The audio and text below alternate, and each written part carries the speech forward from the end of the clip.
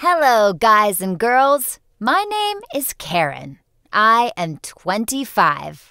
Like any girl, I have my secrets. One of them is that I only have half a face.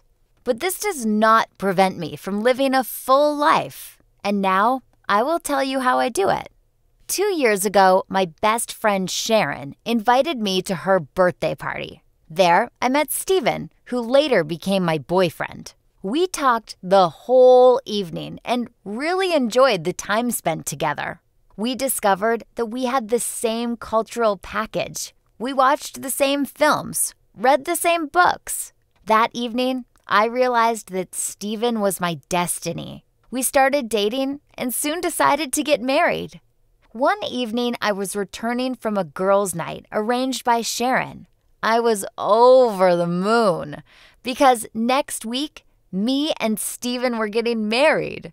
But when I approached my house, someone called to me from behind. I turned around and somebody splashed some liquid on my face. It was as if a stranger lit my face on fire. I blacked out because of pain, and I woke up only at the hospital. I could not see anything. My head and hands were tightly bandaged. The doctor said they doused me with acid, and it burned half my face off. At that moment, I was thinking only about Steven and our wedding. I asked the doctor when they would let me out, but he replied that the burns were so severe, and I would spend at least 6 months at the hospital. His words sounded like a sentence to me. The doctor was right. At the time, I could not even imagine how different my life would be. Endless bandages, excruciating pain, sleepless nights. But the real test came when I first saw myself in the mirror. My face was horribly scarred. There were no more eyebrows or lips, only gross scars. It was terrible. It was Steven visited me in the hospital only once. Soon after, he called me and said that we need to take a break. It was very painful for me to hear that, for I understood that it was the end of us. But I did not blame him, because I was no longer the Karen that he'd been dating before. I had to cancel the wedding and quit university. I hated my reflection in the mirror, because my new face has stolen both my love and my life from me. One day, Sharon came to visit me. We did not see each other since I had been attacked. Sharon appeared to be very friendly. She pretended not to notice my scars. Moreover, she talked to me as if nothing had happened. We chatted cheerfully about fashion, new films, and books. It was the first evening of my new life, the first evening when I wasn't thinking about my scars and the pain. I was very grateful to Sharon. We began to call each other every day. I often invited her for a visit. She came to me happily every time. Once, I noticed a deep scar on her right hand. Sharon said that she had accidentally dropped a kettle with boiling water as a child. She admitted that she understood what pain I had to endure. After the pep talk, we became very close. Now, she was like a sister to me. Sharon did everything to keep me entertained.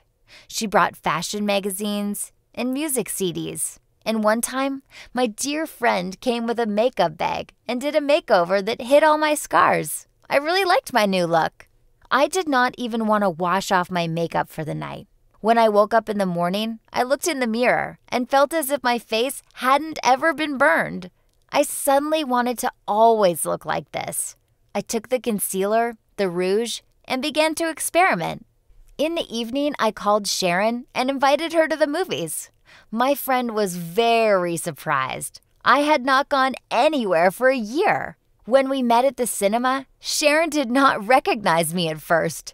She was expecting to meet the old Karen, who constantly cried and complained, but saw a beautiful, confident girl with flawless makeup. I gave Sharon a big hug and thanked her for my newborn freedom. Since then, I didn't have to hide anymore. Together with Sharon, we went for walks every day. We ate at cafes, visited museums, and enjoyed various exhibitions. My friend was gloriously happy at my success in makeup and once suggested that I should take makeup artist courses. I was thrilled about the idea. So, I started studying. The makeup science was not just my new hobby, but also a vital necessity. I had to practice a lot. I did makeup for all my friends and neighbors, and soon I had a lot of loyal clients. But one morning, the police called me and asked me to come to the station at once. In a half an hour, I was already waiting in the station. A detective told me he knew who had attacked me. I immediately got very afraid. For months, I've been trying to erase that terrible evening from my memory. And now I had to meet with the person who ruined my life so easily face to face. So the door opened and Sharon entered the room. At first, I thought that she came to support me. I wanted to hug my friend, but the detective stopped me.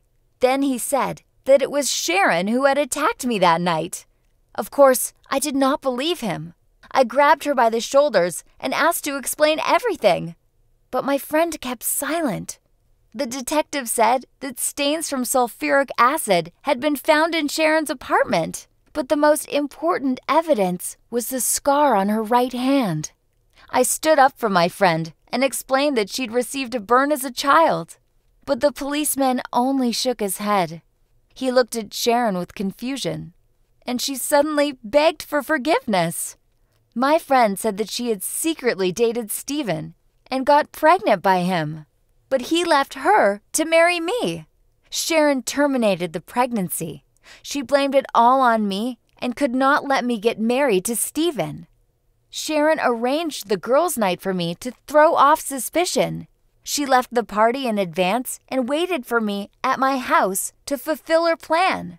Since it was dark and everything happened very quickly, I did not even recognize her. Sharon hoped that Stephen would leave me and return to her. Well, she was kind of right. He did break up with me, but he never came back to her. Only then, Sharon realized that Stephen wasn't really interested in her. And even my absence didn't mean anything for him in this regard. Unfortunately, it was already too late. In order to atone for her guilt, Sharon decided to visit me, and then we became friends once again. She cried in the investigator's office and asked me for forgiveness, but I couldn't forget what she'd done to me. Her horrible cruelty shocked me. I was completely crushed. At the moment, it seemed to me that I would never believe in friendship or love. So I didn't really answer Sharon's pleas and left the station. My hobby was the only thing that saved me from depression.